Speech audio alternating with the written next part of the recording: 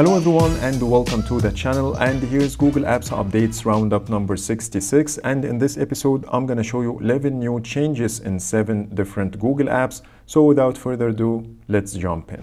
Let's start with Google Photos, as it got a huge update when it comes to the collage feature. So I'm going to use those 3 photos as an example, create a collage, and the first thing you can do now is the ability to swap the photos by using the drag and drop gesture. The second thing you can do is the ability to pinch to zoom and also rotate the photos the way you want. Change number 3 is the ability to tap on any of the photos and it will give you the option to edit or replace the shot. So for example, when I tap on edit, it will use the traditional editor that will allow you to do whatever you want in the shot, and once you finish, it will show you the done button here at the bottom right corner. Tapping on it will include the edited shot in your collage. And it's also much easier to replace any of the photos at any time by tapping on it, then replace, choose the photo you want, and you are done. On top of this, the number of styles added to the collages is tremendous. So as you see here, I'm getting much more styles to choose from, and in some cases you might see the artist name that will appear for a few seconds and then disappear. Change number 2 is in memories. If Google Photos added music to your memory, like in my case here, when you share it, it will show you at the bottom left corner that you can include the music track in your memory when you share it with others, which wasn't the case before. And if you want to share the memory without music, you still can do this by tapping on edit, and here you will find a new toggle called share memory with music. When you turn off the switch, tap on done, it will deactivate the feature. Change number 3 is in the partner sharing wizard. On the right, I have the S23 Ultra that didn't get the new change, and on the left, I have the newer version. And when I tap on share with partner, as you see, I'm getting totally different pages. So let's take a look at the newer version. It will first give you the option to choose the starting date, and here you can choose between all time or since specific date. After that, you have the option to select what photos you want to share. Is it all photos or only photos containing selected people? And in this case, you will get everyone, so you can select the people you want. And you also have a plus sign over here to add more if you changed your mind later.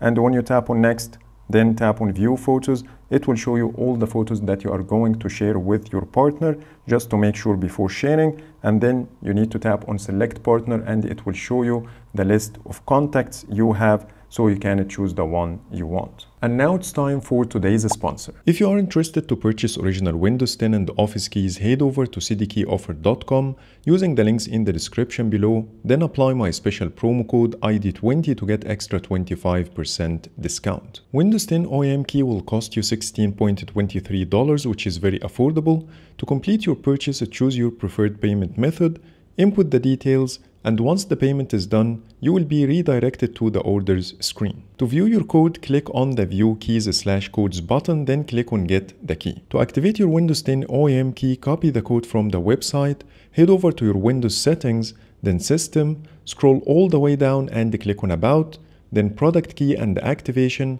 and finally click on Change. Paste the code in the text field and click on Next, then Activate, and now your original Windows key got activated.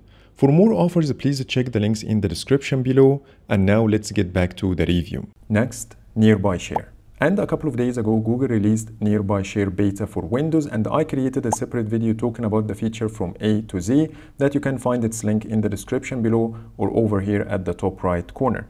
But to briefly show you how it works, when I try to send the photo now and then choose Nearby Share, my PC will appear over here in the list, as you see, Imad's PC, and that will allow me to immediately share whatever I want from my Android phone to the PC, which is one of the things I've been waiting for so long. So if you want to know more, please check my other video.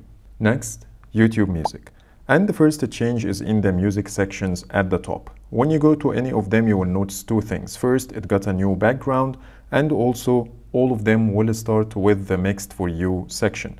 So if you take a look here, when I move between them, I'm getting a new background and the same Mixed for You section on all of them. Change number 2 is in the Explore tab. Now you will see much bigger numbers in the top songs and trending songs sections. Change number 3 is in the Now Playing screen. When you tap on the ellipses, now you will find a new option called View Song Credits, which will give you more information about the song. Next, The Wallpaper and the Style app on Pixel phones got some new wallpapers in multiple categories. So let me show you some examples. Under Life, this is one of the new wallpapers I noticed.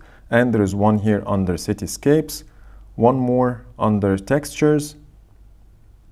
And I'm not sure if there are even more in other categories, but you can explore and enjoy those new wallpapers. Now let's talk about the Pixel Watch, and there are two new changes. The first one is the new complications for Keep Notes. Now when you tap on Edit and then go to the complications, you will see here at the top of the list two new complications. One to immediately add a list from your watch, and the second one is to add a note. So now I added the Add List option, and when I tap on it, it will simply start the list and ask me if I want to use the mic or the keyboard. So let's try the keyboard and type test, tick sign, and now it's creating the list. And as you see, I have the first item over here. Change number 2 is the ability to activate the battery saver option using a single tap. When you do it for the first time, it will explain how the feature works with the ability to choose don't show this again and then tap the tick sign. And by this, the battery saver option can be activated immediately. But before, tapping on the tile will take you to the battery saver settings. But now it simply activates the feature. And if you want to go to your battery settings, you can tap and hold on the tile and it will do the same thing as before.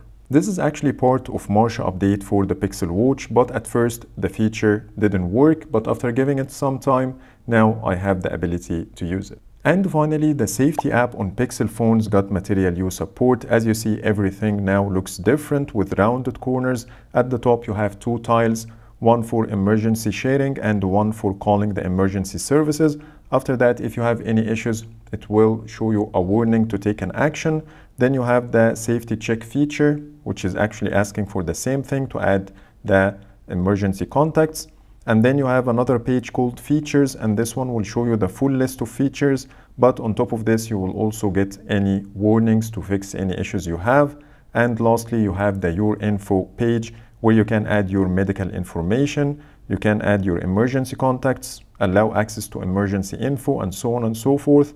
And if you want to check any demo, all of them are consolidated together under the same page. So it looks much better and less confusing than before. So that's pretty much it for today. Those are all the new changes I wanted to show you. Please let me know in the comments if you spotted any new features so I can include in my future episodes. But for now, thanks so much for watching and see you the next video.